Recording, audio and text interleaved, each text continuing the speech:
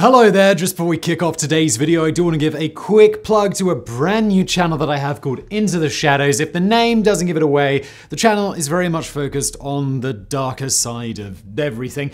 Early episodes have covered things like how we fight the world's deadliest disease, how the Congo suffered the worst of colonialism, and how the Nazis escaped Europe to South America on the rat lines. So if you like to explore the darker side of history and science, please check out Into the Shadows. There is a link below. And now, today's video.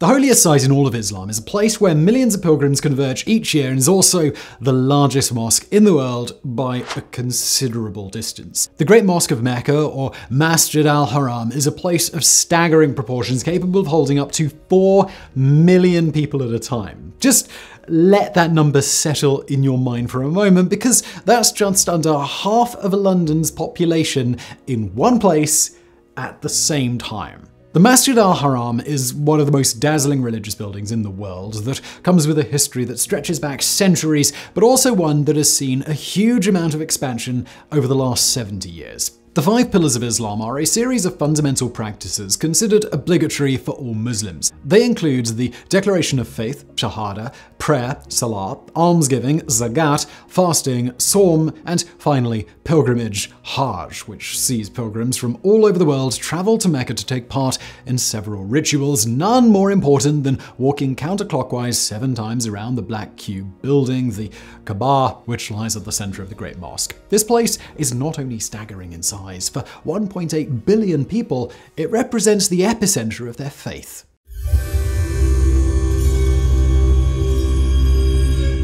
The Masjid al-Haram is a sprawling complex that encompasses 356,000 square meters, that's 3.8 million square feet, making it half the size of the enormous Forbidden City in Beijing. This is a building that has seen tremendous change throughout the years, and one that will almost certainly see plenty more in the coming years, decades, and even centuries. At the center of the mosque lies the Kaaba, the most sacred site in all of Islam, towards which all Muslims around the world pray. It wasn't always like this, and during the early Islamic years, Muslims prayed towards Jerusalem instead, but this changed in 624 AD. The Kaaba is a cuboid-shaped stone structure, 13.1 meters tall, with sides measuring about 11 by 13 meters. The floor inside is made of marble and limestone, with white marble lining the walls. Surrounding the Kaaba is the mosque itself, set over 3 different levels that each today come with 9 minarets, each reaching a height of 89 meters, that's 292 feet, and 18 different gates, though by far the most used is the King Abdul Aziz Gate. Inside the mosque, a large area is reserved for those wishing to circle the Kaaba, but when you step back, you realize that even this relatively big open expanse is dwarfed by the overall size of the mosque. While the area immediately around the Kaaba is limited, pilgrims can circle it from any one of 3 different levels, with additional large prayer areas further out. According to Islamic beliefs, the black stone was sent by Allah to Abraham as he was constructing the Kaaba and is today set into the eastern corner of said building. The Zamzam well can be found 20 meters, that's 66 feet, east of the Kaaba, and is said to be a miraculous water source sent by Allah to aid Abraham's son Ishmael and his mother when they were left dying of thirst in the desert. The well was dug by hand perhaps several thousand years ago and goes down to a wadi below at a depth of 30 meters, 100 feet, with a diameter of about 1 to 2.6 meters. Each year, millions drink the water from the well that is distributed to every water fountain within the mosque, and between 11 and 18.5 liters is drawn every second. The Maqam Ibrahim, or Station of Abraham, is a small square stone, and it's said to have an imprint of one of Abraham's feet. The rock is kept within a golden metal enclosure that can be found directly next to the Kaaba. From here, the mosque expands outwards dramatically, with a large western elevated area used for prayer and an even bigger northern extension that is still under construction.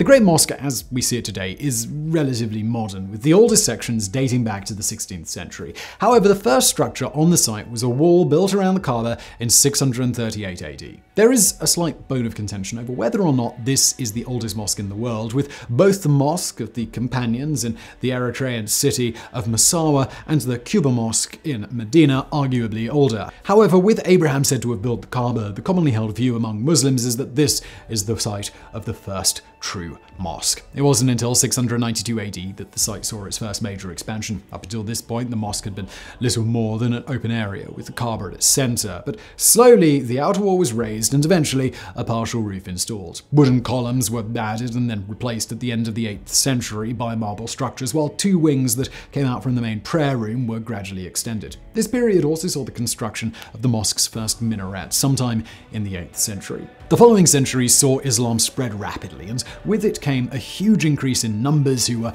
wishing to visit the Great Mosque. The building was almost completely rebuilt during this time, with 3 further minarets added and more marble installed throughout the building. Heavy flooding in the 1620s twice saw the mosque and the Kaaba badly damaged. The resulting renovation saw the marble flooring re-tiled, 3 more minarets added, and a new stone arcade also constructed. Paintings of the mosque from this period show a rectangular structure, now with 7 minarets, and the town of Mecca huddled closely around it. In this form, the mosque didn't change for the next 300 years.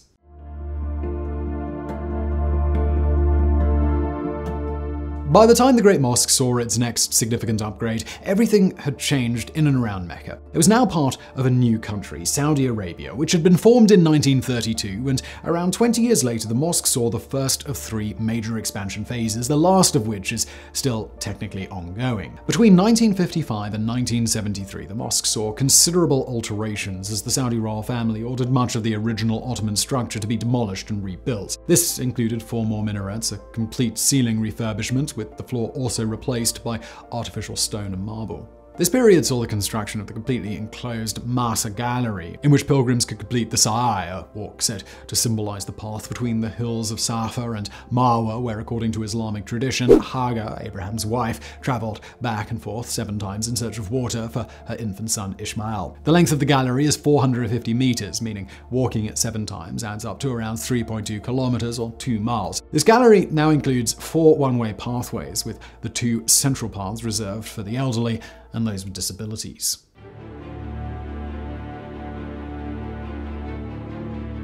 Now, without question, the darkest period seen within the walls of the Grand Mosque began on the 20th of November 1979, when a group of extremist insurgents seized the building looking to overthrow the ruling Saudi royal family, who they believed had gone soft on some of the stricter forms of Islam. When insurgents inside the mosque suddenly removed guns from under their robes at 5 a.m., there were already 50,000 people in attendance. The 400 to 500 insurgents ranged in age and sex and quickly overwhelmed the unarmed police officers inside. Most of the worshippers were soon released, but the gates remained chained shut. An early attempt by Saudi security forces ended in disaster and heavy casualties as they were easily beaten back. As a second attack was being planned, there was a major hurdle to any actions taking place within the walls of the Great Mosque. Islam forbids any violence within the site, to the extent that plants cannot be uprooted without explicit religious sanction. But these were extenuating circumstances, and a fatwa was ordered that allowed for the use of deadly force to retake the Great Mosque. But again and again, the Saudi forces were thrown back. The seizure came to a head when French commandos arrived in Mecca to aid the Saudis.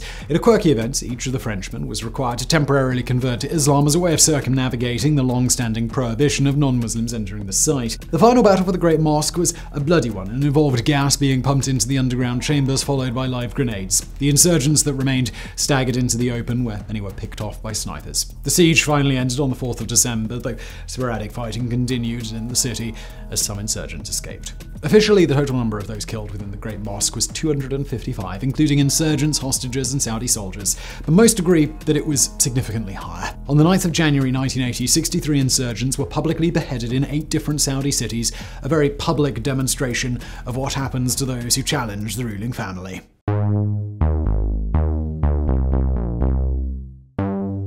The events of late 1979 had shaken the Saudi royal family to the core, and the succeeding years saw a tightening of Sharia law across the country. When King Fahd took the throne after the death of his brother, King Khalid, in 1982, it was followed by the Second Great Expansion. This included another wing which could be reached through the King Fahd Gate and an additional outdoor prayer area. Throughout the king's reign, up to 2005, the Great Mosque began to take on a more modern feel, with heated floors, air conditioning, escalators, and a drainage system all being added. Further additions included an official residence for the king, which overlooks the mosque, more prayer areas, 18 more gates, 500 marble columns, and of course, more minarets. In 2008, the Saudi government announced a massive expansion of the Great Mosque with an estimated cost of $10.6 billion, about $13.4 billion today. This included appropriating 300,000 square meters of public lands to the north and northwest to build an enormous extension. Further renovations included new stairwells, tunnels beneath the structure, a new gate, and 2 more minarets, while the area around the Kaaba was increased and air conditioning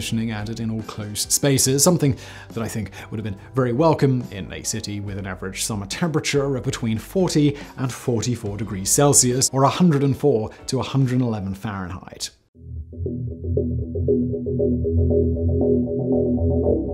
The second major tragedy to befall the Great Mosque occurred on the 11th of September 2015, when a crane collapsed onto the building when it was full of people. In total, 111 people died, making it the deadliest crane collapse in modern history, with a further 394 injured, many of whom remained trapped for hours amid the rubble. An investigation found the cause to be a combination of human error and high winds that were whipping through Mecca at the time. The following year, 14 individuals stood trial over the accidents, but it was certainly noticeable that those higher up in the bin Laden family, who were leading the construction process, were well shielded. The accident led to some stating that Saudi Arabia's manic expansion program was not only damaging the historic structure, but now also putting lives at risk.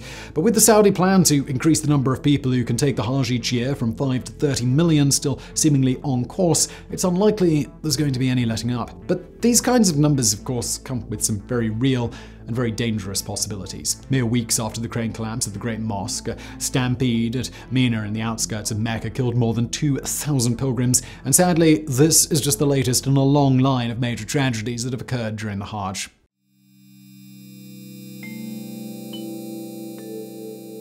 For 1.8 billion Muslims around the world, there is nowhere more important than the Great Mosque, and in particular, the Kaaba that it surrounds. With the rapid expansion of Islam and the ease of modern travel, more people than ever can travel to the hallowed city of Mecca. And the Great Mosque now reflects this. It has become a sprawling expanse capable of accommodating an extraordinary 4 million people at one time, and while there may be a few larger buildings, you can bet that nothing larger than the Great Mosque ever accommodates numbers anywhere near that. But who knows where things go from there? Saudi Arabia seems determined to boost annual Hajj numbers to 30 million, and considering this period accounts for just over a month, it would be an unbelievable undertaking if they could pull it off.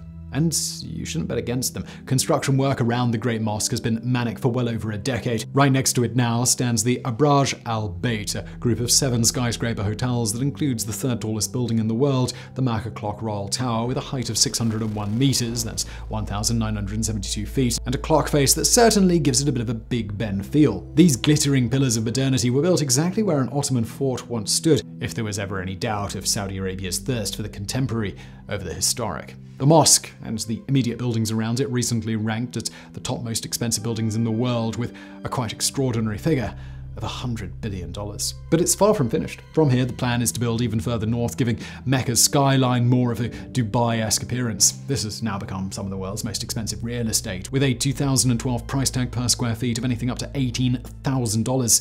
To put that into perspective, Monaco was around $4,000 per square feet at the time. What's clear is that in the coming decades, the Great Mosque and the city that surrounds it will see some of the most dramatic changes anywhere on the planet.